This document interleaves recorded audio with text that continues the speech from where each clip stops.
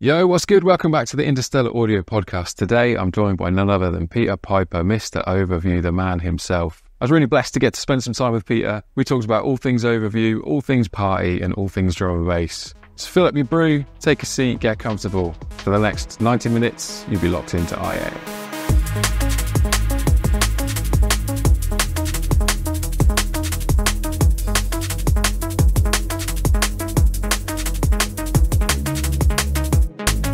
So, Pete, thank you very much for joining me again, mate. It's good to see you. How is life? Life do be lifing at the moment. That is what I will say. Yeah, things have been pretty hectic, especially in the last sort of 12 months. I had a child. Congrats. I know you've got a couple, right? I got a squad, mate. Yeah, I got 3. Yeah, 3. yeah. Jesus, I've got a while to catch up. There. You're doing fine. How you finding? Tough. Yeah. Yeah. No, I mean, don't be wrong. It's like the most amazing thing that I've ever done. But damn, it's hard work. It is hard work. Well, it was one of the things I was going to ask you about, was how you balance being a dad and the music industry lifestyle, because they are not conducive to each other, are they? I'm going to say not very well. Yeah. I mean, it's one of those things. I'm still kind of like finding my feet with it, I guess. It's something new that I've never had to do. Yeah, you go through life like, you're only responsible for yourself, really. Like I didn't realize until I had a child that sort of freedom I had, and I could do what I want when I wanted, within reason, obviously. But now things are definitely not that way. No, it's taking a bit of figuring out because, as you say, it's not the easiest career to have to. I mean, there's good points and bad points to it, for sure. The bad points probably being that I'm away quite a lot at weekends, things like that, because there's a lot of traveling involved in being in drum and bass. The positives are that where I work for myself, I'm able to be around possibly a bit more during the week and have a bit more control over my schedule, so I can help out a bit more with childcare when needed. So yeah, like it's been an experience. It's been real highs and lows doing it. I wouldn't change anything at all. And he's coming up one. He's going to be 1 next month, and it's just flown by. It is actually mad how quick time has gone, especially in this last year since he's been here. It's something I'm still figuring out. I need to probably meet a few more people in the industry that do have kids and kind of get some pointers and some tips off them, because it's definitely a unique challenge. And obviously, it's an industry full of a lot of young people that don't have children who can't really relate. I'm sort of one of the first people in my sort of social circle, the child, to be honest. So yeah, I still need to sort of find a few more people, I guess, out there, like yourself. Well, I mean, yeah, I'm not sure I've got any wisdom to offer, but I'm happy to chat.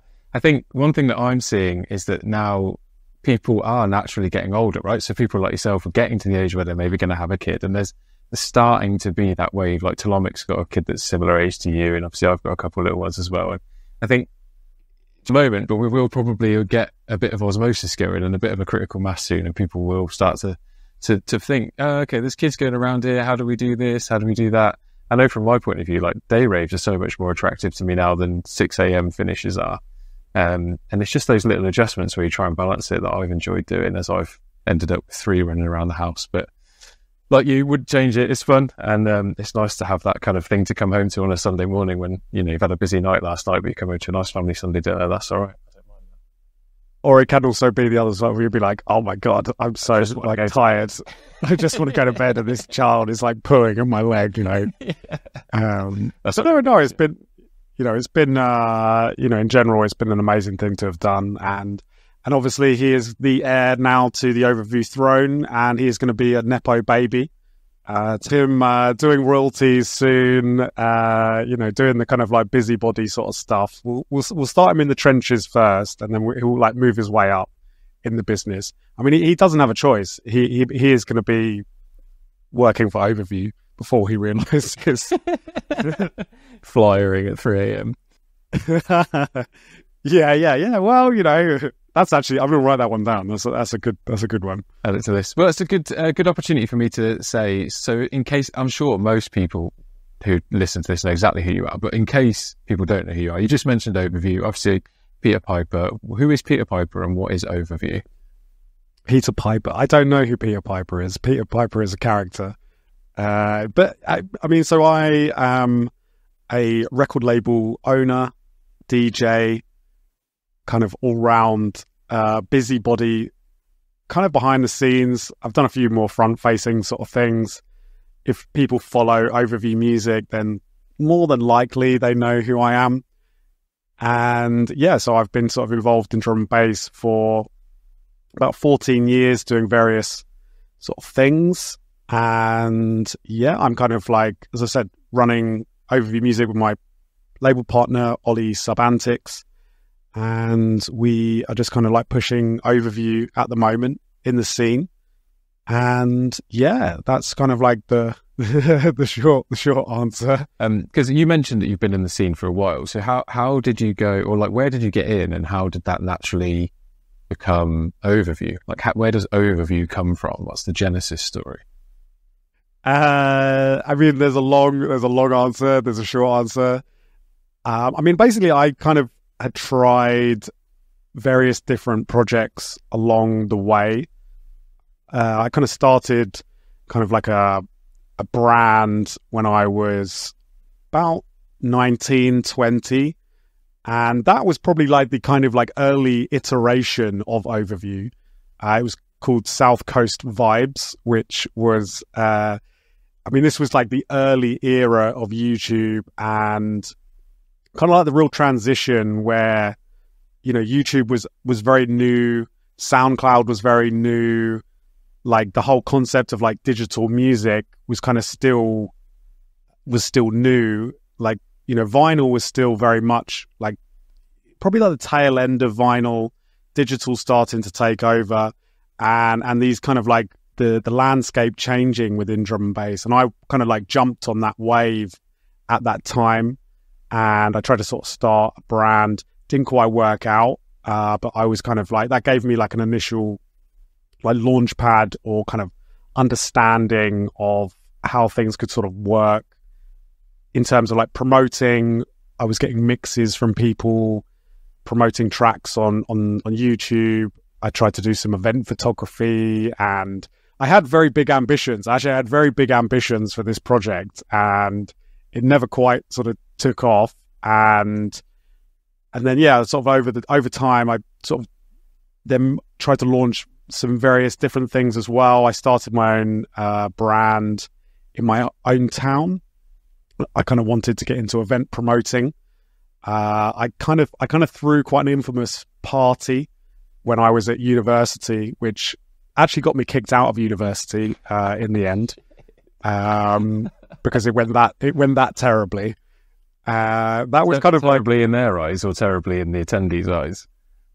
It was terrible. No, it was terrible. I mean, it was one of the most amazing parties that I've probably ever been to. It was like a Project X style house party where we put a 6-stack speaker system inside one of the rooms in this student accommodation, and basically put the postcode on Facebook, and about 300 to 400 people came, and it was I think it was definitely the most stupid thing that I've ever done, probably by quite a distance, to be honest. I mean, I'm very fortunate that like it didn't go worse than it did. I'm very fortunate we didn't burn the house down or someone die. Like, it was like that extreme. And yeah, that was kind of like that was like the first party that I ever put on.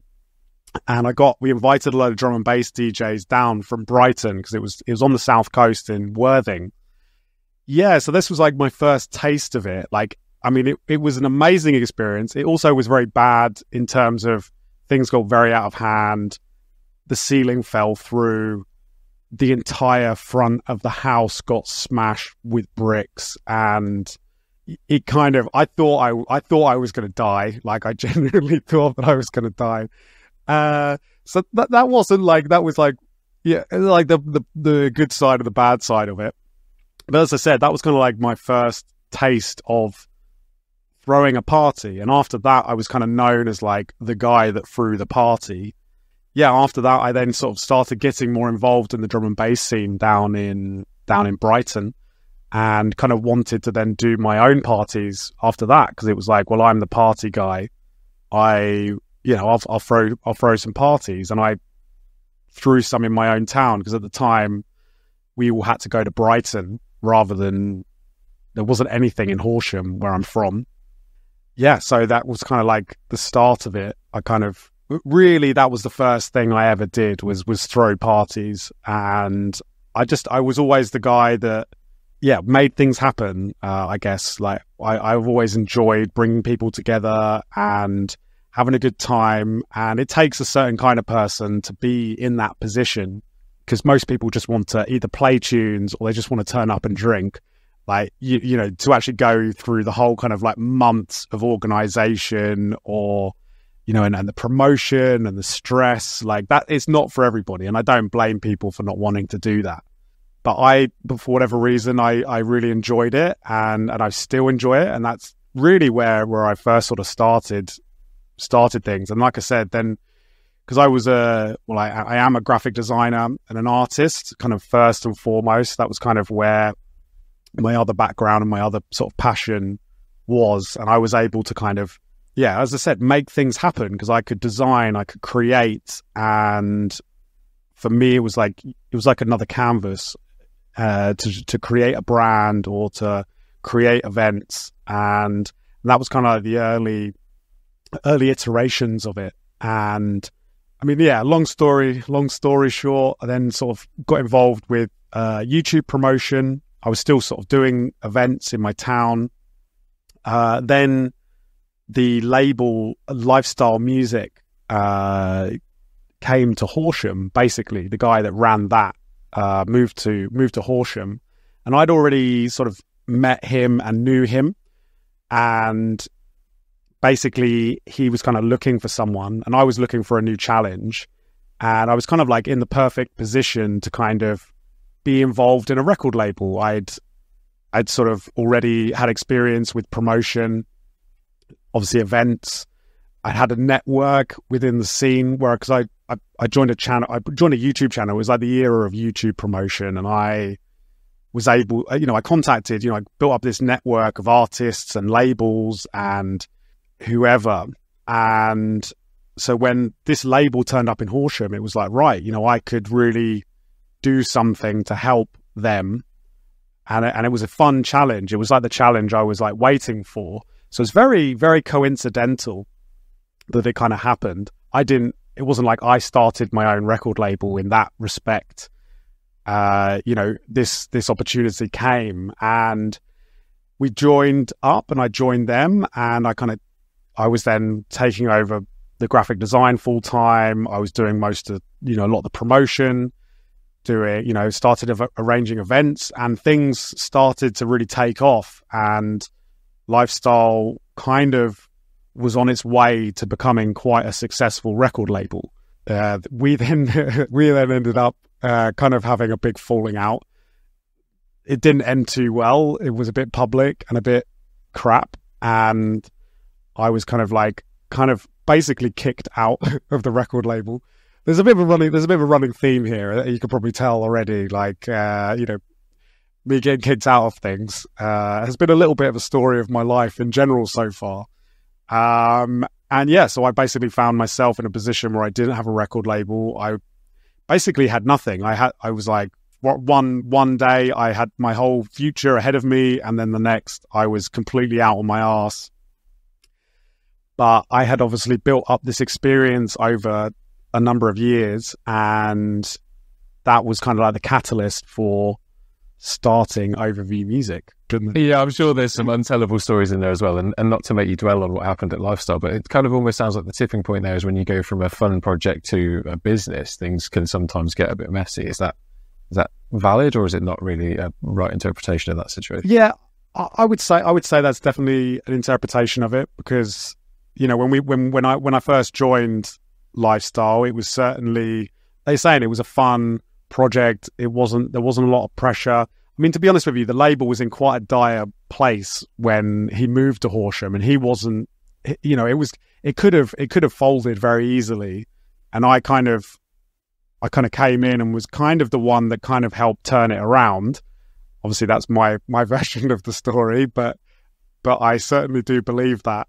And then, yeah, like, as I said, it started having success, and it did start to turn from this kind of fun thing to like, oh shit, like this is actually, there's actually something here now. This is actually going to be quite, we've now got a lot of people watching. It's now got a lot more serious, and essentially it was around sort of like power and control, because I didn't start it, and I wanted to be very much kind of level pegging with it, because I felt that I deserved it, and I felt that I'd worked so hard for it, and I was so important to the project that's what my terms were, shall we say, and the terms weren't really reciprocated. And yeah, that was kind of what kind of caused the rift. And yeah, it was a shame. It was a real shame, because as I said, we had a real good thing going, and a lot of people really loved that label. We put out some fantastic music around that time. This was about 2015 to 2018, I would say, was like the real kind of like peak Lifestyle. And yeah, we did some special projects. We went to Australia. We did a whole album project for Australia. We put out some of the first releases from Signal, from Clinical, from Ill Truth, like, some people that have really gone on to do some amazing things. We were like right there, and we couldn't keep it together. But it was kind of a blessing in disguise, to be honest, because I certainly wouldn't change how things have gone. Well, we ended up with Overview as a result of that. So from at least from my point of view, that's a positive thing. And I was going to say, were there learnings that you took from that experience, or things that you took forward into the formation of Overview to kind of, I wouldn't say protect against that same experience again, but to just kind of take that learning forward and shape how things might be different in the Overview sense? I mean, I think it kind of showed me that I really needed to be kind of in charge, to be honest. I mean, obviously, now, I do work with Ollie, and we have a certain relationship and dynamic. I mean, things have definitely changed a lot more now, 5 years later, to where they were when we first started. I mean, yeah, honestly, like the lessons I learned from that were a lot.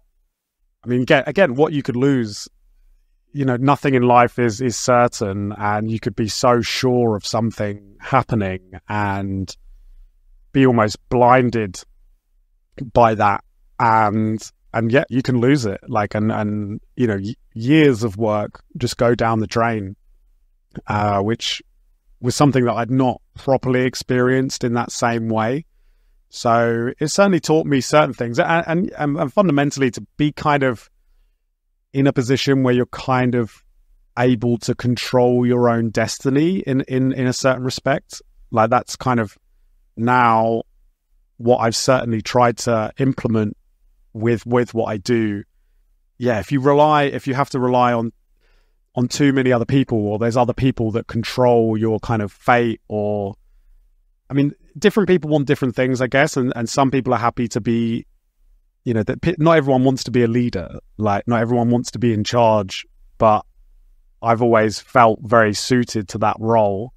And yeah, and then it forced me to have to do it, and now I don't have to kind of answer to anybody, really. I mean, I do answer to Ollie. If we answer to each other and we keep each other in check. I mean, we've got a very good dynamic. But yeah, I'm in control. I'm in charge of it, and that enables me to not have to worry. Like, I don't have to worry about the only person is me. Like the only person, you know, that I have to sort of worry about to a degree. Obviously, there's the artist, but it's my mistakes, my errors, or my successes, or whatever.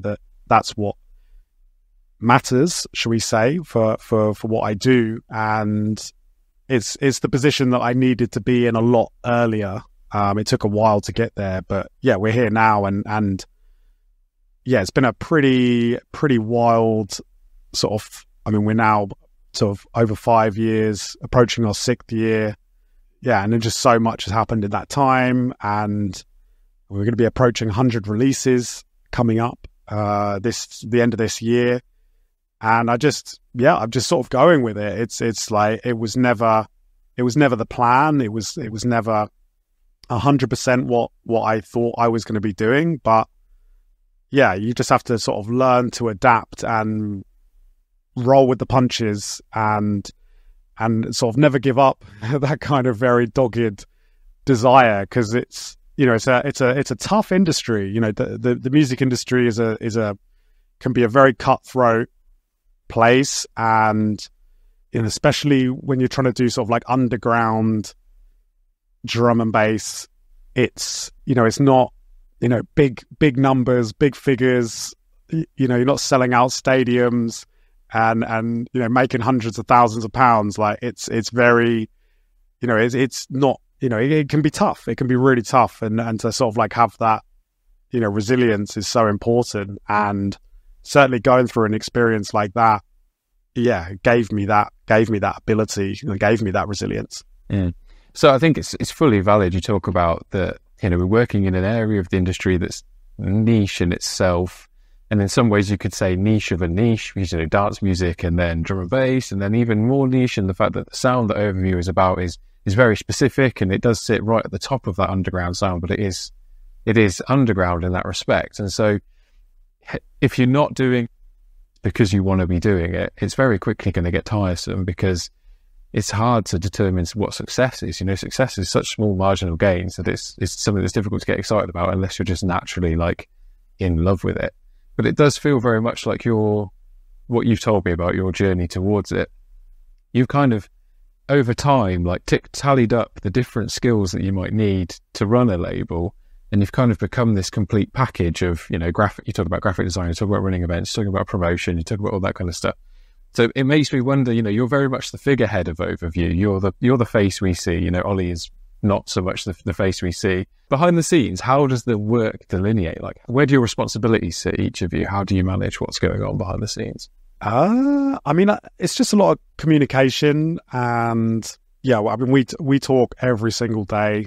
It doesn't, you know, it's never felt like a chore, or it feels very natural in some respects. It's like, oh yeah, wake up, message Ollie, what's he doing, what's going on. I guess over time, certain things have changed, like from certain roles that maybe I had 5 years ago to what Ollie had 5 years ago. Yeah, it's an ever evolving thing, as you know, as this kind of business is growing. Like, you know, yeah, I mean, we do, you know, we're releasing so much more music now. We're putting on so many more events now. Like, you know, we've even got people that now kind of work with us as well. We've got a guy called Harry, HDR, who is kind of like, he's kind of like my label assistant, our label assistant, which is kind of like, yeah, that's kind of like a real privilege. You know, he's really great, and I'm kind of like building him up, because it's that thing of like moving responsibility, moving jobs over, so I can focus on what I need to focus on, the bigger things that are going to really help move things forward, rather than getting too caught up in the kind of, yeah, the kind of more menial side of it, because there is some real like boring, as I'm sure you know, it comes across as this like very glamorous, or it can be, you know, rock and roll life, and there's certainly sides to it that is that, but there's also data entry and SoundCloud backend and label engine and do yawn, you know. Yeah, no, it really is, and like the stress, you know, and you know, constantly having to keep up with people and talk to people and chase people up. Like, there's so many. I mean, I've almost sort of joked before that I am like a professional nagger, because it is like when's this release finished? When you know what's going on here? What, you know, when you know, are you free on this day? When, you know, what, all this stuff, you know, it's just constantly kind of chasing, and it, you know, and it can be, yeah, really, you know, really tiring.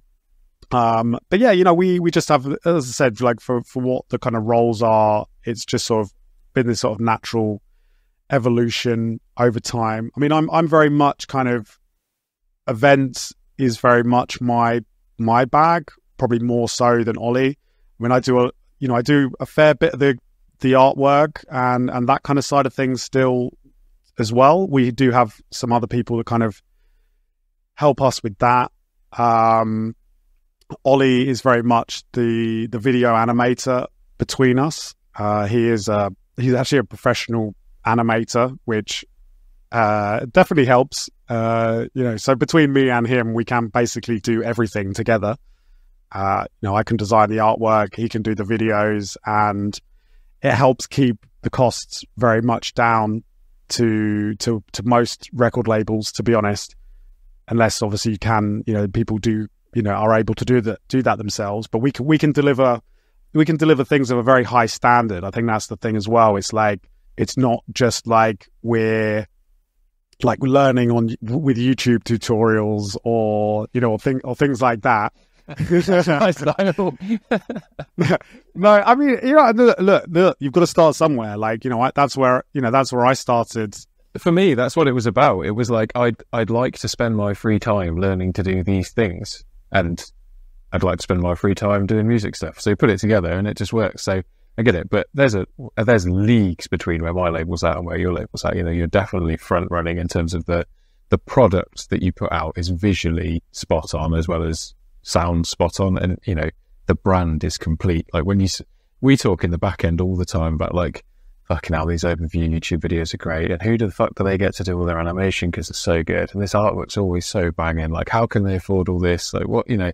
That's so it shows, and to know that you're doing that in house is just even more inspiring, because it proves that kind of like in house, multi-talented, do what you can yourself mentality can succeed to that sort of upper echelons of where the scene's at right now. So I've got mad respect for that approach, man. Well done. You've worked that for ages. But, you know, I have been been a graphic designer probably for like 20 years at this point, you know, and it just takes time, you know, it just takes time and learning. And yeah, you know, I've always been a very, you know, big believer in the DIY, you know, trying to find a way to do it yourself. Like if you can, you know, and that's the thing, especially when it comes to the monetary side of it, because like, you know, labels can be, you know, they can be big money pits. You know, you can end up sort of spending a lot of money, and when sometimes there's not great money in it in terms of like how many records you'll sell on Bandcamp or even on Beatport, or like how many streams you'll get on Spotify, and it barely covers, you know, it can barely cover what your costs are. And it's, you know, and you can end up spending, you know, you go to like professional design agencies to get animation or something, and you can spend hundreds, you know, if not thousands, you know, on that just for one release. So I've always been a believer in the DIY model, and, you know, don't be wrong, we do sort of still, you know, there are things that we will maybe indulge a bit more in to be like, well, we want to go to this particular artist or do something a bit bigger and a bit different.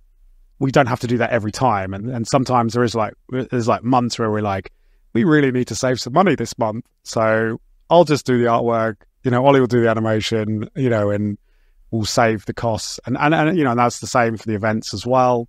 You know, I pretty much do design all of the artwork for pretty much every overview show. That's still something very much that I do. So again, it's just like these ways to be able to save money, which help with the longevity, I guess. It's interesting that you focus on longevity, and I'll ask, but you don't have to answer. We don't have to go down this road if you don't want to. But I want to ask you if we can go behind the curtain a bit, because you mentioned 3 people that work for the label. I know what my experience of the finances of running a label is. I accept that's not in the same league as you, but behind the curtain, how the fuck do you do it? Well, how the fuck do you afford it? Basically, how does the label sustain itself, or do you guys have to have outside money generation that you then invest into the label continuously? that is probably my big next challenge at the moment. You know, for most of the duration of the label, we've always put the label first. Like me and Ollie, we don't draw a wage, like a full wage out of the label, and we haven't done. I mean, especially for the first, like, I'd say 2 to 3 years, we didn't pay ourselves pretty much at all, just to obviously like reinvest. You know, our ambition was to reinvest back into the label. You know, I had a part-time job. I was working in a bar or whatever, you know, to just sort of like supplement my costs. I mean, I do freelance work as well. So I work quite closely with the Volks nightclub down in Brighton. So I do quite a bit of work with them. So, and Ollie has a full-time job. Ollie actually still has a full-time job, you know, in animation on the side of it.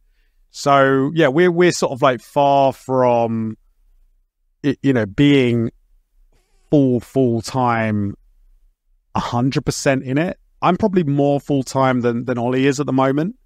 I mean, well, I say that. I mean, he does put an awful lot of time in. I mean, he puts a crazy amount of time in. Obviously, he's got his full-time job and obviously running Overview as well. So I dread to think. I mean, I don't look at the hours. I don't keep a track of that sort of thing, because I feel like if I did, it would probably be quite depressing if I was like, so, you know, how much am I actually making per hour here?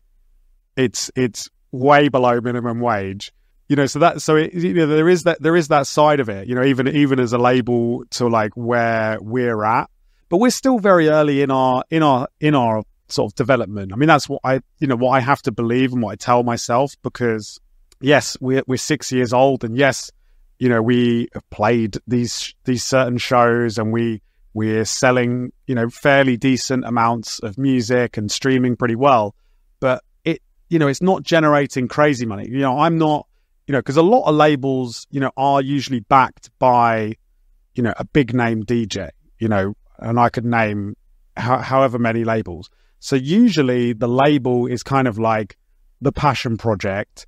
You know, the fees that they get for their sets is kind of what pays for their life. And the label is kind of like this thing that it kind of generates the interest, and it generates the publicity, and it can make a bit of money. Like, don't be wrong, like, it's not like it makes nothing, but it's certainly usually not crazy amounts that is going to be able to pay for a mortgage, shall we say. So obviously a lot of people supplement it with their sets. I'm not in a position where I make great money off of DJing yet. I mean, that would be a nice dream, but I don't know 100% of that's going to totally happen for me or not, and I'm not going to like rely on it. So look, you know, like I said, I mean, going back to it, you know, it is still quite a struggle, or things are very tight, like, and that's probably my next sort of big challenge at the moment, is to kind of figure out how can I make this profitable, and how can I make this actually like be able to really support me so I can live comfortably. Because at the moment, like, it's kind of just about there, but it's still, you know, I still have to do these other things to get more money in. Ollie is still needing to work his second job. You know, it's not quite there yet, but with the way that it's going and with the trajectory that it's on, I'm fully confident that it will happen. It is just a matter of time, and it is just still putting in the work, and that's kind of what I have to, you know, what we have to believe, and that's the payoff. That's going to be like the payoff for, you know, putting in the work now, and obviously taking a bit of a cut, taking, you know, not earning as much out of it, to hopefully within, you know, by 10 years of Overview, or, you know, or whatever. I mean, I look at some of these other labels, you know, they're approaching 20 years, 25 years, you know, 30 years. You know, we're 6 years. You know, we're still only just getting started, really. And I intend to be, you know, I fully intend to be here for that long. Like, I hope so. I mean, look, you know, I have got no idea what the future may hold, but at the moment, like, it's what I love, and it's what I really, really enjoy. And I mean, that's the idea. So, you know, hopefully, you know, it could set us up in a place where, it will be able to provide a decent life, or it will, and maybe that it'll be able to do that for more than just us. Like again, I look at some other labels, they employ, 5-10 people. I mean, Hospital Records employs like 30 or 40 people. And then it's got stuff like Solvent running underneath it. And, there's all that kind of wider reaches as well, isn't there? Yeah, that's the thing. It's like, as you move up the ladder and obviously grow certain different sides of the business, there are things that I know that we could be doing better, that could help obviously bring in some more money.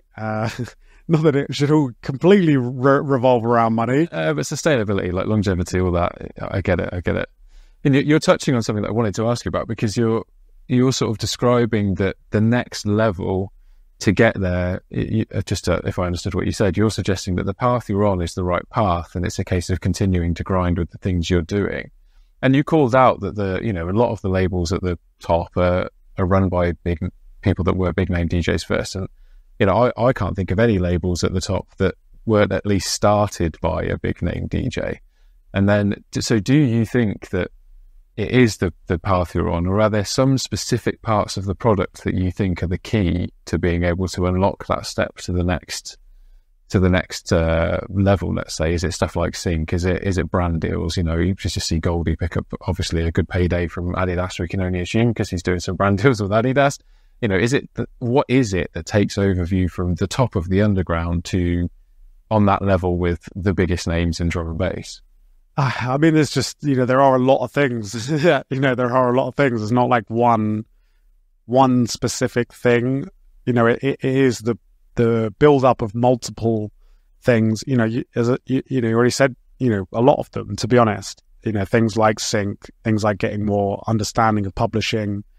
Looking further afield. We're still trying to, obviously we're trying to grow ourselves in the event capacity. We still haven't like fully got to that next stage with certain events. We don't do masses of festivals still. Like, we did one festival last year, which was Outlook, which was a stage takeover at Outlook, which was surreal. And again, like, and that's the thing that, I need to kind of, because it's like, I was like, oh God, we only had one festival last year. Yeah, but it's not your local folk festival. It's fucking stage takeover at Outlook, right? Exactly that. It's like, okay, you've had that this year, and it's like, just be grateful, because again, if I'd have turned around to myself at the beginning of Overview and said by year 5 you'd be doing a stage takeover at Outlook, I would have been absolutely fucking over the moon. And it was an amazing experience, and obviously there's that desire in me to be like, I want more of this.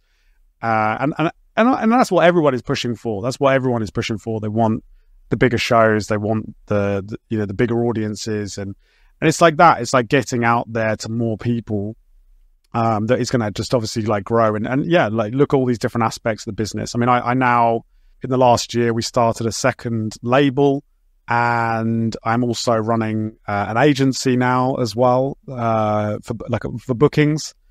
So that's been like, again, like another aspect of the business that I'm learning. Again, trying to take it in-house, trying to do it myself. Like, yes, there's certainly like an aspect of it where it's like trying to do something that could generate some more money. But obviously, I'm trying to obviously, like, as I said, grow the business, grow the value of the business, trying to help people. Fundamentally, that's more what it comes down to. Because it's like, I was, as I said, been a event promoter for a long time, know a lot of artists, felt like a bit of a natural progression. But I'm certainly wearing a lot of different hats. But it's just like pushing yourself and pushing these different sides of things that will just, as I said, help it grow and help it build. And that's the thing. You've got to keep on growing, got to keep on, pushing yourself, following, gaining that momentum that is going to then grow and breed more success, or breed, more coming in. Yeah, that's kind of, where we're kind of at the moment. I sort of feel like we're in this middle ground right now where, because you sort of said, we're at the top of the underground. We're not, we've released some very, borderline, very commercial music. It's not not the underground overview that we had, 4 or 5 years ago. It's a different beast now, but we're still not quite on that next level with a certain echelon of labels, and we're kind of in this transitional period right now to try and get there. And I can see where I'm going. It's just putting one foot in front of the other to keep on sort of heading that way and see where it goes. That's nothing is certain. You're never sure quite exactly 100% what will happen along the way, but yeah, you just have to, just have to keep on going, and these opportunities come your way, and hopefully, if you're kind of in the right sort of place, you can take that opportunity. And I've fucked up a number of them, but I've also taken a number of them. So yeah, just keep on at it, keep on keeping on. We definitely learn from failure as well as success, so it's valid to not look back on that negatively, I think. But to summarize what you're saying, you're sort of describing that whilst also pushing forward to make the piece of the pizza that you've got already in the music side of things bigger, you're also kind of diversifying your product a bit. You're moving into the talent agency side of things. You talked about publishing and a second label, so you're kind of diversifying that product and taking every part of the music industry that your products touch on. How can we do that ourselves and make something out of that? So you end up in this kind of creative agency space, right? Which I think I see that as a common theme between people that are, on a similar path to where you've traveled, and that makes sense. I think I said right from the start of IA that was probably the long-term answer. If it was going to be a replacement for a career, was you had to get to the position where you made a full-time job out of it, and to do that, you'd need to be doing a wide range of things. It was never just going to be about releasing music, and you'd be able to pay your mortgage and quit your job, like you said. But it doesn't quite work like that anymore. It doesn't. No, it doesn't. But just stepping away from the business side of things for a minute. So one thing that I learned since I've started running a label is that as much about it being about artists and music and releasing music, something that I hadn't appreciated was that it's actually about community. And so my experience has been, initially with artists and with people that are part of the label team, those like close, like friends or fans, whatever word you want to use, you form a community, and then that kind of grows.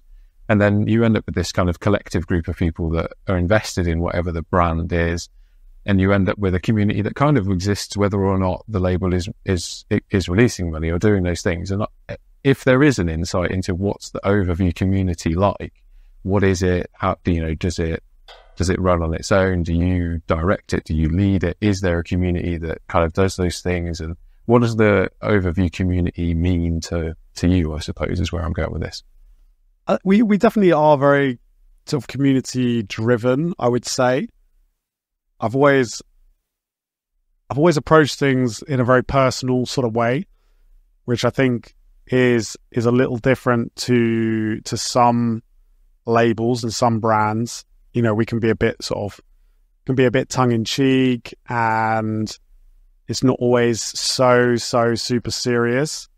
But it certainly is something that I've always taken seriously, like, just bringing people together. I mean, like, going back to what I said initially about what I've always enjoyed doing is bringing people together, is connecting people, like-minded people. I think, I probably struggled to fit in 100% before I found drum and bass, and before I found this music. Like, I'll be honest, I don't sort of still talk to an awful lot of people from my kind of like social circles at school. Like, I very much, like, don't be wrong, there's still some people there, but in general, most of those people were just not interested in this and interested in what I wanted to be interested in. So to now, like, have a global network of friends is so inspiring, and it's so cool. I go to, I meet like the me's of a community on the other side of the world. Like, we were out in Los Angeles just recently. We did We did a tour of Americas. Yeah, just cash, very demure. Just, cash, as you do. But over there, because the guy that kind of really helped me make it happen was a guy called Jester, who runs a record label called Momentive out there.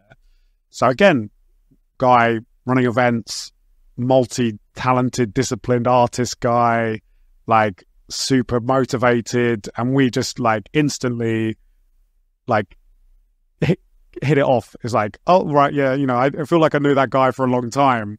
Or it's like he's the guy that was doing he's the guy that does what I do over there, and he's bringing his people together, and he's pushing, he's being that person to try and drive people towards this type of music. And it's people like that, and that's what I love so much about it. And it does require that effort from you, and it does require that effort from me to be taking charge, making things happen that will bring people to you and will bring people together. And we offer a lot. I do offer a lot, in terms of you could have as involved kind of experience with Overview. You could have a very involved experience with Overview, which would be, could be, we have very direct, there's WhatsApp chats, or there's Patreon. You can get involved as little or as much as you want, and to be able to offer that to people, I think builds a stronger sense of community around it.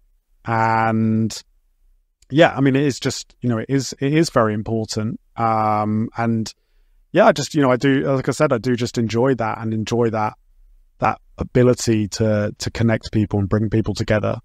And whether or not it's completely set us apart, obviously everyone does it in their own way.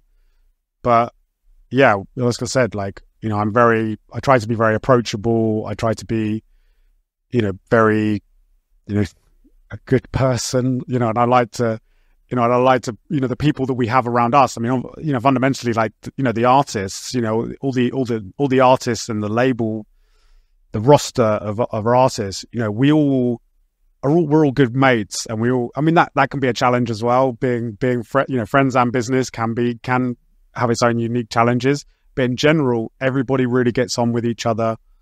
We try to, when we do an event, you come to, say, a show in Bristol or whatever, and we're all there. Like, I try to, I have a sense of people, and I can kind of tell in a way, like, this person is going to fit in. This person is going to fit in with us, and not in a cliquey sense, like that, but yeah, I mean, it's just, like I said, like-minded people, very similar outlook on life, and sort of warding off, dickheads, which then I think then breeds, it kind of like separates the wheat from the chaff in a way. You come to an Overview show, and they are very, like, friendly, happy. Everyone's really gassed to be there. It's not like a real aggy environment.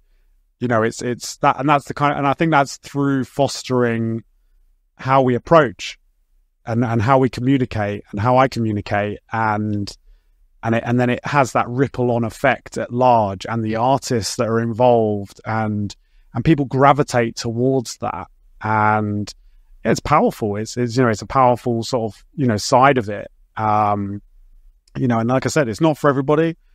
Some people want something different, and they can go and find that, but we offer that place, and so the people that will, like I said, will naturally come to us, and then it further creates the community, as it were, because people find it, and then they're like, oh my god, I can't believe I didn't find this place sooner, sort of. I think you nailed it, man, because so many times I've had this conversation with people where the conversation starts with, I initially felt myself as an outsider, but then I found my people, and then we've built a community around that.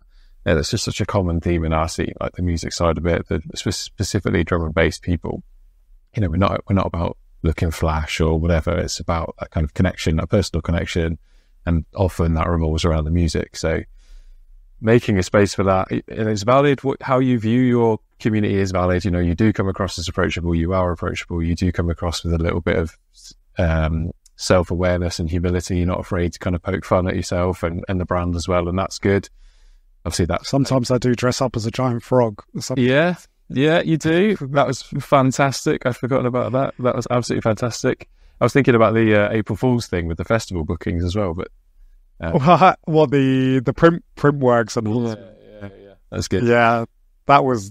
I think that was my best April Fool's yet. Actually, that was the people had like their parents ringing them up. I can't believe you're playing at Printworks. That's so good. We actually had a quite a big fan of Overview. She saw the announcement and didn't kind of look too much further in it, and actually cancelled her holiday with her dad to rebook it so she could come to the Printworks show at Overview. So that, yeah, I bet you didn't feel great after that. I felt very bad for her. I did actually send her a package. We sent her like vinyl and T-shirts and everything. So I did feel bad about it. I mean, it was partly her own fault for not obviously like. It's April 1st, right? Yeah. But that one was a bit too close to bone. But yeah, no. So it's things like that. You know, it does. We try to have a bit of fun. Although I think, yeah, I probably have not had as much fun lately. I think since having a child, it's certainly made things a bit more serious, shall we say. Do you feel that your like time that you do choose to spend on kind of like, let's say, fun things, like do you feel like you put more what's the right way to phrase this? Do you feel like you need to get more value out of it now than before? Maybe it's more laissez-faire before, and now you're like, right, if I'm going to spend this time in this way, I need to make it worth it. I think there is a certain element to that. It's not so much about thinking about what I need to get out of the time. It's more just the straightforward fact of like, I only have, this amount of time, and and then I've got to go pick up, it's even like today, I've got a certain amount of time. I've then got to go pick him up from nursery, and we've got to, feed him and bath him. And that already has knocked out, most of the evening. Whereas before, I would probably, be working, through the evening, to be honest. Like, I probably have been a bit of a workaholic. So yeah, it's just like actual time, my time has definitely become less. So it's like, I have to prioritize, the releases and the events and the really important stuff, and so to have the time left over for my silly fucking memes and whatever has become harder to find that. Plus obviously, having a life, got a relationship, things have definitely become a lot more serious, which is sad because, I do miss that kind of, not having any responsibility and just sort of being able to sort of dick around, and whatever. Whereas now it's like, no, I've got this time and I need to make, I need to make something happen in it. And there's only so many hours in the day. Like, I think that's been, as I said, definitely been the challenge. Lately has just been, trying to find the time because, it just gone. So yeah, I haven't done quite as many memes in the last sort of year, which Ollie would actually be happy about, to be honest with you. So I think Ollie would not necessarily think that's a bad thing. I don't have any wisdom to give you on that one because I can't say it's going to get better. No, this is the thing. It's like, I can totally imagine it's not really like, I mean, that's the choice. I mean, that is the choice. And that, it's part of growing up. I mean, that's the amount of growing up that I've had to do in the last year is crazy, to be honest. And, I certainly took for granted a lot before having a child, and now now it's like, okay, but it's just like, okay, this has happened now, I've got to just make it work. Like it's I don't really have a choice. I don't. Yeah, so I find that quite powerful though, because if you don't have a choice about something, there isn't a question of should I or shouldn't I. It's just a case of how will I. and you just get on and do, right? So yes, can be sometimes a pain in the ass having something else or someone else in charge of your time, but also you just get on and do. So yeah, find ways to make it work. And I very much have a very kind of like 9 to 5. I mean, probably earlier than that. I probably start work at sort of 8:30, and then I pick them back up again at 6. So yeah, 8:30 to 5:30.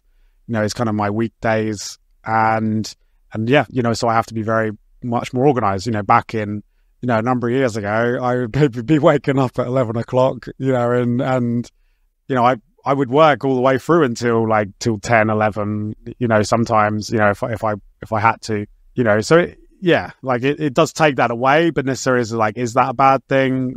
Again, there's pros and cons, there's pros and cons to both. There's no right or wrong. I don't think it's just different. Pardon the interruption. Just take a minute to say today's episode of the Interstellar Audio Podcast is sponsored by Filthy, a streetwear brand built by the scene for the scene. If you're looking for threads inspired by the rave but designed for everywhere, check out www.filthyuk.com. Listeners of the Interstellar Audio Podcast can use the code Interstellar at checkout for 10% off site-wide. Keep it filthy.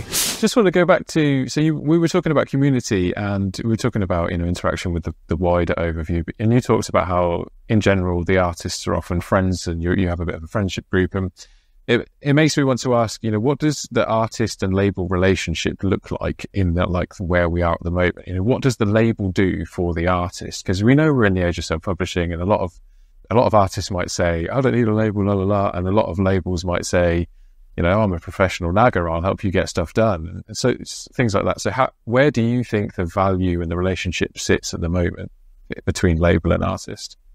I mean, I think that's what is the key aspect of being a label, is to be like, well, what am I actually going to bring? Am I actually going to be able to help this person? Am I going to be able to provide something that they can't provide themselves? Because like you're saying, you can self-publish and self-release, and a number of artists are going down that route. It has become a bit of a trend with certainly some of the bigger guys, well, we can use Etherwood as an example. He's just gone his own path, hasn't he? And he's a highly rated, highly established artist, and he's decided to go his own path. Yeah, and I think that's I think it's a very valid side of it. Yeah, again, there's pros and cons to it, just in terms of you do miss out on that kind of label camaraderie and being part of a roster and being, what that can offer. And that's what, like I said, that's what we aim to do is offer value and offer a sense of community to an artist, offer a platform, help push their career. But that's the responsibility that we have, and we, there is pressure there, and not to say we always get it right, but we really try to, offer a really great service. And what I want is an artist to sort of come through the release schedule, or just in general, just be like, I really love working with these guys. They're super communicative, because there's nothing worse than a record label. I hear horror stories, just ghosting people really long to get back. When it comes to paying royalties, they just disappear. We try to, run a very transparent and like I said, communicative business where someone knows that they could just message us and they're going to get a reply within half an hour, if that, to anything that they have, any questions they have, and we will do our best to whatever requests that they have to try and make it happen, whether it's, I'd like to feature with this person, or I'd like to collaborate with this person, or I want to get something here, whether it's a publication or an outlet or something like that. And that's what we obviously then go out to make happen for them. We take that pressure away from an artist so they don't have to worry as much and can focus on releasing the music and making the music fundamentally. And again, and that's, we do run it a bit different to some people, because, we don't have our own careers. I go back to that kind of aspect of, when a label is run by an artist, and usually those labels tend, they're there to release the artist's music, and then they just also let other people on and release music with them. Whereas we don't have that at all.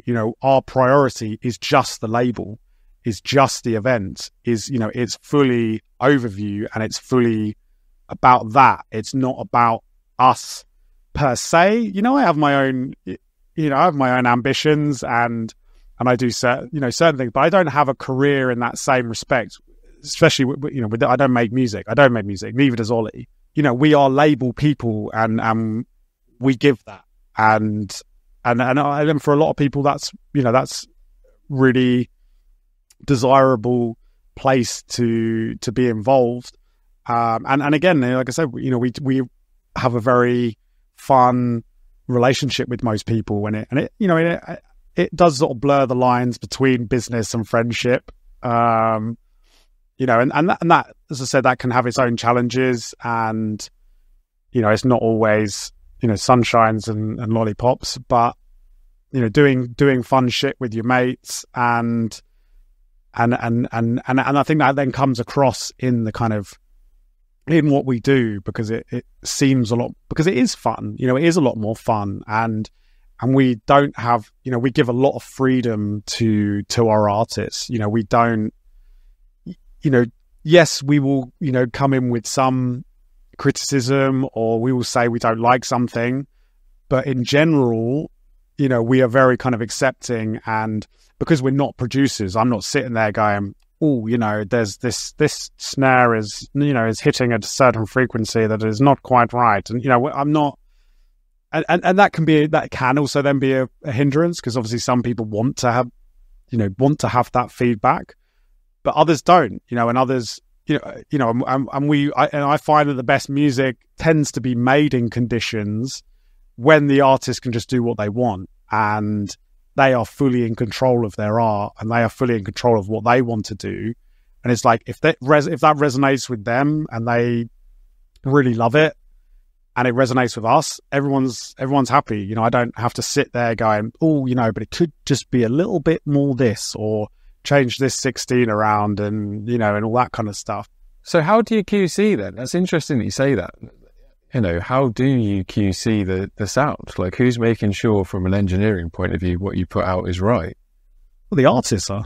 Yeah, that's really interesting. So you just give them full trust. If they say it's right, it's right. I mean, we're not like completely naive, and obviously now having done it a certain thing. But that's the thing, is like I'm like a, an Ollie as well, and that's one thing that like I think is actually like one of our strongest attributes. Is our taste, is our ability to be able to hear something and it speak to us, or us go, yeah, I really like that, or I don't really like that. And it can be as simple as that. And there can be like, don't be wrong, there can be things where it's like, I can see something here, it needs something more. I'm not necessarily going to be the one to say specifically what you need, in terms of like, I'm going to give you this big long list of feedback of exactly what needs to be done. I will say it needs something more, or something's not quite right, and that's then the kind of, what then the artist needs to go off and figure out sometimes. Like I said, we have a certain level of understanding, but I think it is more about taste. And I'm sure, there's probably a lot of music that has been released on the Overview back catalogue where, like, if like a serious audio nerd, if Mephius or Noisia, these people that like, really, really absolutely know from a production standpoint everything, probably could go back over a number of our releases and go, oh, that's not quite right, or oh, this isn't quite the right thing. But because I'm not looking at it from that perspective, yeah, I don't know. It's like, what you don't know can't hurt you. It's really interesting, because I think you're the first person of the people in that like space where I look up to that's that way about it. Every time I've had this conversation before, the answer has been, you need someone doing QC from an engineering point of view. And so it's really actually quite refreshing to hear, actually, you're kind of saying the artists can do that amongst themselves, and that's kind of what the community is about, and they'll help each other and they'll figure it out between them and their peers, right? There is a certain level of that. Yeah, no, I think there is a big thing of that, you know, and certainly I think with a lot of the younger generation as well, they're even more, there's a whole bunch of them, you know, it's people like Yano, Exotics, Wings, Gyrofield, Late Sleeper. Yeah, Wings is well into it. Like, you know, see the guy's videos. He knows what he's doing, right? Oh, yeah. Oh, no. He is militantly, you know, to a point where, like, you know, I mean, Wings is a very good barometer for me. You know, there are people out there that I will send some stuff to if I'm unsure and go, what do you think of this? You know, and I know it's, you know, he is certainly one of them. Not to say I can trust absolutely everything that he says, because otherwise we would only release militant German tech. Yeah. You know, but in general, you know, they sort of help each other out. And that's the thing is, you know, we go to work with these talented guys and talented girls and have that faith in them, have that trust in them that, you know, that I know that they're good enough. Like, you know, I don't need to tell them what they need to do. Like, they've either been doing it long enough, you know, or, yeah, again, it's like finding those people. It's finding those people that, you know, have that ability. Yeah. So, you know, so we don't need to worry in that same respect. I think it's, you know, when maybe you're in the earlier stages of a record label, dealing with artists that are in an earlier stage of their production or their career, you know, I think there is maybe some people do need more help, you know, but that's the thing is, like, most of the time, you know, because we have quite a high bar for entry, like, we're not usually having to worry about that, because it's like, not to say those people wouldn't get there, but I can hear quite quickly when someone sends a demo through or sends music through to be like, this isn't quite there. This isn't the standard that we need for Overview. So sorry, like, you know, good luck. And that's not to say, you know, people improve. I mean, you know, there's so, you know, and that's the thing, you know, people improve, and the people that really put in work, you know, there are some people that have really surprised me, I guess, you know, over the years where, yeah, they come on in leaps and bounds and things can change for sure. I mean, some are just like, you know, for whatever reason, just God-givenly naturally have that natural ability or have just figured out certain things quite earlier on. So yeah, and that's obviously my, you know, what my sort of role is finding these people and bringing them in, or, you know, sometimes they'll find me, or they'll get, you know, I'll get sort of a tip to be like, hey, you know, you need to check out this person or whatever. But like I said, you know, I've just like been doing it so long that you do, you know, I do almost have a sixth sense about it in a way. You know, I can tell a lot by hearing someone's music, seeing how they promote themselves, seeing how they act, how they talk, you know, how they communicate with me. I can gauge a lot through that. And it's, you know, a lot of the time, because it's already this previous experience that I've had already dealing with people, that, yeah, has given me that kind of insight to the ones that maybe are going to, yeah, push on a bit further, or people that are going to sort of fit in with what we do. That's again a bit of a long-winded answer for that one, because that is where I was going. I was hoping we'd get to, because it'd be silly of me to not ask you, because there's so many people that want to know, how do I make myself attractive to Overview, or, you know, labels like Overview? I mean, I think fundamentally, first and foremost, it has to be the music. Like, it does. Like, there isn't any getting around that. Like, for us, it certainly is. Like, that's obviously going to be the first judge, you know, of anything. But, you know, yes, you know, there are probably certain elements where we do look at a bit more than that as well. You know, do they play out? Do they, you know, are they regularly playing sort of shows? You know, how active are they in the scene? You know, how are they promoting themselves? What is their social media game like? Like, what's been their progression? Where has that music come from? Like, who have they worked with? You know, there can be, you know, a lot of different factors, but it does have to be the music, really. Like, some people can rush it, I think, they obviously want the kind of the glory or whatever before they're probably ready for it, or before their music is ready for it. And that's where, like, you've got to be honest with yourself. And look, it's easy enough for me sitting there. I can't fucking make music. So obviously, a number of people are a lot further ahead than me, but it's that thing of like, what separates, because there's a lot of people making music, and I can't sign everybody that sends demos in. What is going to separate someone? And I do, sometimes talk about having like an extra sort of 10-15% of what is going to really separate you. And, and having your own unique sound as well. I do think that is so important, because increasingly, even more so these days, there can be a lot of very similar sounding things, and people are trying to sound like other people rather than try to sound like themselves. And, for me, that's very important. I really, we do try to work with people, and I would say that, pretty much everybody, on the roster sounds like them. They have their own sound, they have their own style, and it's just them, and that's what is very appealing to work with people, rather than people that just, as I said, you couldn't tell who it is. It could be a whole bunch of people, and that's hard. That takes a lot of work, and that takes a lot of graft and a lot of grind, and that's maybe what some people are. I'm not to say that they're not prepared for it, but you could think that they could be like, this sounds amazing, and it may sound amazing, but it may also sound like 90% of other tracks, and it may just be fully full of sample pack stuff, and not have as much unique character about it.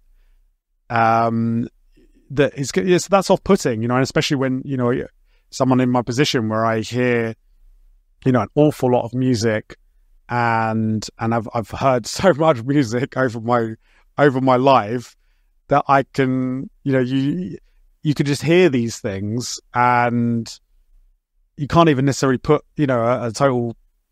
your finger on exactly what it is or what it is, but you just be like, oh, well, I feel like I've heard this before, or this uses the same sample pack lead snare that, it's just not doing enough. So that's the challenge for, to what, if you're trying to get signed to, a top label, and the better ones usually are the harder ones to get on, really. Although our roster is, is getting relatively large now, it's still, we still do make it somewhat challenging, or at least like anybody that is signed, they are able to keep up with anybody else that's on the label, really. Like that's the key. Well, you do a good job of that. You've done that more this year than that.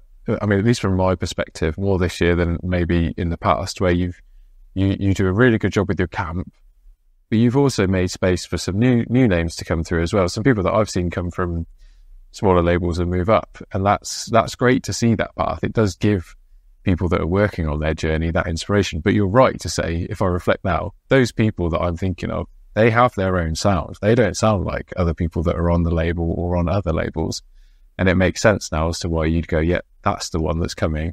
I totally get it. That insight is super valuable, because I can see that with like people that I work with. If they're going to say, what is the difference? What do I need to do? That's it, really. It's have your own sound, which is difficult to do because we work in an industry that prioritizes sounding like the mold. So it's about carving out a little bit of difference, isn't it? In a constrained lane, you can't be too experimental. It was something interesting, actually. It was a really good podcast I'd recommend with Zero T. He was on the Amen Brother podcast recently, and he was actually talking about how, you know, back in the 90s, you know, everybody was using all different hardware and different programs, and no one really, you know, some people traded sort of secrets or whatever, but a lot of people were just figuring it out for themselves. So you had very radically different sounding people, whereas now, you know, basically everyone produces on Ableton. Same DAW, same samples, same DAW. Series. Everyone using, you know, Splice, and, you know, and probably getting the same sort of tutorials off of so-and-so. And like, you can hear that, you know, in a certain, you know, in a certain way where there has been, you know, a bit of a standardization of things, you know, and that's kind of sad. I mean, it's, you know, it's like the blessing and the curse of all this information that is readily available, I guess. But it's like, you don't have to let that be the case. You can take a real stand to be like, I don't want to sound like everybody else. I want to try and carve my own uniqueness. Someone I would definitely big up at the moment. You know, I think was doing it in a great way is Para. That's exactly what I was thinking about when I was. You know, because again, like, you know, when we signed his track T to Zone 3, but it's not like, you know, his music is not like super commercially sellable. Like, it's a bit weird, and it's a bit wonky, and it's a bit like, it's a bit ganky, and it's a bit like, it's not like your sort of like standard DJ friendly sort of, you know, club bangers per se. But, you know, we heard it and we were just like, damn, like, this guy is like just got something different. Like, he's really got a sound, and I've not heard anyone else do this. Like, this is really unique. Super versatile as well. He can touch many different styles but still give it his own flavor, if that makes sense. Yeah, no, and he's, you know, he likes a lot of like multi-genre sort of stuff, and, you know, and he's just super creative, and he's, you know, gives all his tracks super crazy track titles, and like, and you know, and he's a super fucking lovely guy, and that again was like, for us, was like, that's, you know, that's exactly the kind of, you know, someone that we want to be working with, you know, and trying to find people like that, and even speaking to him, you know, he very much, you know, when we spoke to him and met him properly, and he very much was like, you know, I really am trying to make something for myself and not sound like other people, and I really put the effort into that, and it's paying off for him. You know, he has stuck to his guns, and it's, you know, not everybody is going to like it, but then, like, the people that matter, you know, say people in my position, you know, he's obviously got, you know, working a bit with Flex Out, you know, he just put a track on Critical, you know, because us in our positions, you know, we hear so much, and then when we, you know, hear someone really bringing something different to the table, that's almost more appealing than, you know, just signing a standard, you know, DJ friendly club banger that you just know, you know, could sell units, but it's not really doing anything that interesting. And that's, you know, that's the difference, you know, so it's, you know, credit to him, you know, and yeah, you know, we certainly have, you know, given a few more people an opportunity, you know, probably in the last year, I would say,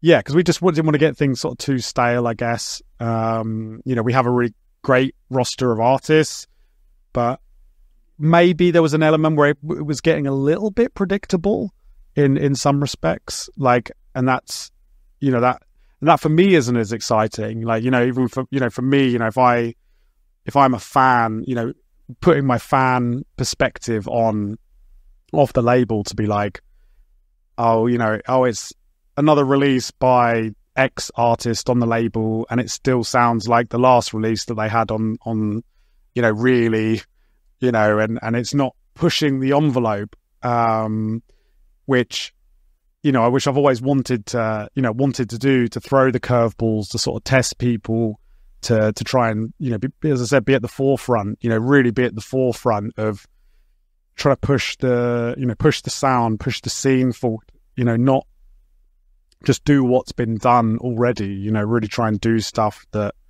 hasn't been done or that we haven't done to test ourselves, to challenge ourselves. When we just put out a release, with Vel, which you may have seen, which was completely different to anything that we've put out, in a number of years. Really, for me, that release kind of that harks back to like real early Gyrofield kind of sensibilities, and we just wanted to give an opportunity, give a chance, do something different. I knew that our release was not going to like shift units, like it wasn't about that. For me, it was just like I really, it was really emotive music that I really connected with, and we, it made sense. So it was like, well, we don't, just have to. Sometimes, there's definitely become a bit more pressure, I guess, with the kind of success, quote unquote, that we've sort of had, and sometimes, I've got to kind of try and take a step back from that to remember what it's about and why we're doing it, and not worrying about that kind of thing so much, and just wanting to put out good music. People are going to love that though. Like, the overview ethos stands true to its values, stands true to what made it what it was. 6 years isn't a long time, but also you are quite far down your road now. To still be true to that, I think is admirable. So yeah, that's off, mate. And you're doing good. And like trying to sort of bring us towards a hopefully what might be a sensible end. What does 2025 bring for you? Are there things that you're kind of going after or you're working on that you want to talk about? Not some things you probably won't be able to talk about. But, what does 2025 look like that 2024 didn't look like, let's say? I mean, we've certainly got, I mean, I would say that the difference I would probably say at the moment is like our schedule has just got so sort of crazy, in terms of, we've basically filled up to sort of next sort of June in terms of like releases. And we're, I mean, for the first part of the year, I think we're basically releasing every Friday. Whether that's, there's a lot of singles in there, there's a lot of singles, 4 EPs and that kind of thing. Like I'm half dreading it because it is going to be pretty relentless, but that's kind of just like the position where it's kind of like this momentum that we're building and this, this snowball, and obviously all the people that we're working with, and there's a lot of people trying to sort of like vie for position, should we say. I mean, there's quite an interesting project Ollie's working on at the moment, because we kind of dipped our toes a little bit in the 140 kind of realm with Clinical last year, which was super, super successful. I mean, that was one of the biggest selling biggest EPs we've ever put out, to be honest, which was kind of mad. I mean, Dan's been a very, very important person for my journey. He was there at Lifestyle, and he's now still here with Overview. He's kind of like the golden boy of the label. So, he took a bit of a, because we're not known, 140 label, and he took a bit of a punt on that, and that went down really well. So Ollie is kind of working on a 140 VA project, which is kind of like drum and bass artists doing 140 is the kind of vibe. So that is, there's some really, really good music on there. I mean, like, drum and bass producers are obviously like very, very great engineers. So kind of when they turn their attention to another genre, they tend to do it very well. So yeah, we've kind of given a bit of a platform for that, which, should be good. That should be coming through. We've got a few artists that kind of haven't released before. A few sort of, say, bigger artists, which should be good. And I think, one of my biggest, I mean, I'm really wanting to like up the levels on kind of like the events and the festival side of things for next year as well. like, you know, we've done a lot of shows, and like we do a lot of shows, and it's something that I, you know, I've really tried to push. But yeah, I really want to, you know, I'm really trying to make a real go of trying to do as much as we can, basically from the event side of things, because yeah, it's very, very important. You know, like that whole thing of like, it's what brings it all together, and it's what kind of, you know, we talk about going to that next level. It's really what will push us to that next level, you know, is really getting out there, doing some really big shows, you know, trying to get on some big festival lineups, and, you know, really making people aware of Overview, because we're still a little bit of an slightly unknown, you know, within certain circles of drum and bass, shall we say.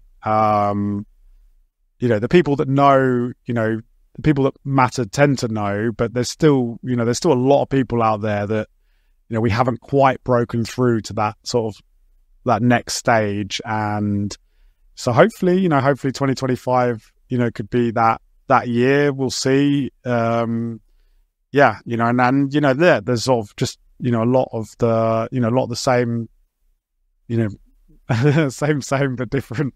Same colours but bigger paintbrushes. I like that. Yes, yeah, that's a really good quote. I like that. Just made it up. You can have that one. Yeah. Did you really? Yeah. I probably read it. Probably read it in the book somewhere. But very wise. But yeah, you know, that's the general gist. But of course, good luck with it, and I have no doubt in your ability to succeed with it and keep inspiring other people along the way as well. So huge one there. Before I let you go back to your day and go and collect your son, do you have anything that you wish I'd given you the space to say before I cut you off? And if not, who's your one to watch for next year? So, my one to watch for next year. Oh, Jesus. Off the top of my head, Dot Dash is someone at the moment that's coming through that I think he's on the way to do some good things. He's kind of in the same sort of ilk as Exotics, Vizsla, Levance as well. I think is someone that I think is going to have a big year next year. Levance has been around for a long time, but I think he's always been one of these guys that has kind of sat. I don't know. He's not quite managed to put himself on that next sort of pedestal, but I mean, he's been at it for a long time, and he's a talented lad. And there's sort of a few things that I know that may be happening behind the scenes that I think, you know, kick him on. I'd like to say the Vel as well. I think the Vel that we just put the release out with, like I think that there's some big potential there, and I hope that they can realize the potential they have, because they're an American artist, and you know, American drum and bass, you know, is kind of really on the kind of rise at the moment. Like the scene is really healthy out there at the moment, and there's not an awful lot of American drum and bass acts. There are a few, don't get me wrong, but it's not like, yeah, there's like, I think there's opportunity there. There is opportunity there for American producers to be able to kind of, you know, probably have a bit of an advantage, you know, in some respects. So, you know, hopefully they could, you know, realize that potential. You know, in general, I've probably said just about what I do need to, but I could talk for a lot longer. But I think basically anyone that should just come over, check out Overview, come give us a follow on Instagram, on Facebook, watch my podcast. I do have my own Overview podcast where I play tracks from across the drum and bass scene. We run a show on Call. Come to an event. Buy some merchandise. I want to do some more merchandise as well. I think, or do some more. That's probably one of my big challenges. I would say next year would be a cool time to really sort of get that up and running again, because we sort of done bits and pieces, but we haven't really made as much of a go at it as we could do. So that's a bit of a Mate, I've got bikinis for sale, so step up. No, you don't. Yeah, I do. No, you don't. What? Why did you do that? Why not? I've got trunks as well. Like, it's not just bikinis. We got. You're having me on. I'll send you a link. I'll send you a link. You're fucking joking. You're joking. Sunglasses. Is that would be good. Yeah, that would be good. I've actually, I do actually. These are my overview. The overview sunglasses. Oh, nice! In a proper embossed, stamped. Yeah, we got a proper embossed stamp. They've got their own little bag. These are my babies at the moment. They're kind of like we kind of soft launched them. They're not actually like fully on sale to the public at the moment. So when the sun comes back round again, we're going to have a real push.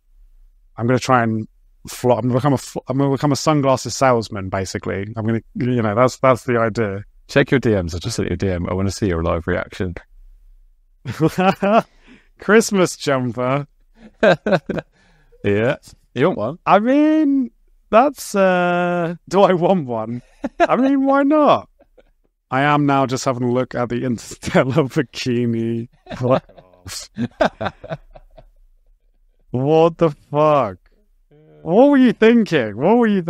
Oh, I'll tell you what I was thinking. We did the Christmas jumper launch, and our New Zealand crew were like, "Yo, bro, it's summertime. Where's the togs?" So we made togs. What does togs mean? I didn't know either. Like it's Kiwi for swimmers. Oh, I see. Wow, mate, you're going in on the merch. It's easy when it's like you've got the mouse pads, the sliders. Basically, if someone says they want something, I make it. It's as simple as that. I mean, my thing with the merch is just like I think that the things what do I want? What do you want? Yeah. It's like I was like, I need a set of sunglasses. I might as well make some overview sunglasses. Yeah. I was like, I wanted a beanie. I was like, I'm just going to make an overview beanie. Yeah, that's exactly and then hopefully it resonates with people. But merch is tough. And I tell you what, since Brexit as well. Oh yeah, the EU stuff, mate. We see that conversation yesterday. Yeah. Yeah. No, it's fucked. It's actually fucked. So fuck Brexit. Fuck Nigel Farage, basically. That is the perfect way to end our podcast, I reckon, Peter. Fuck Brexit. Fuck Nigel Farage. Okay, all right, dude. Well, yeah, look, thanks for the chat anyway, and yeah, good luck with everything yourself, and yeah, there we go. Cheers, mate.